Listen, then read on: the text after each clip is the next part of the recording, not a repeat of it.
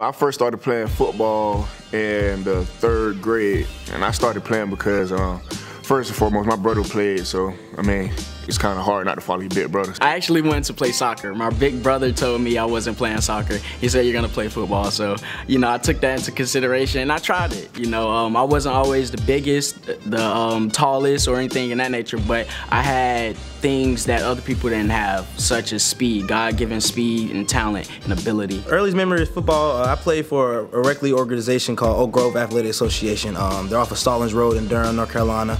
I started playing with them, 5th quarter. I can't really recall the age, I think 5 and 6. Mud City really known for like producing NFL talent and stuff like that. So either way, even if it weren't for my brother and my friends, it was kind of just gonna happen because it's like football is really like deep down in there. Playing Pop Warner football was the start of the greatness.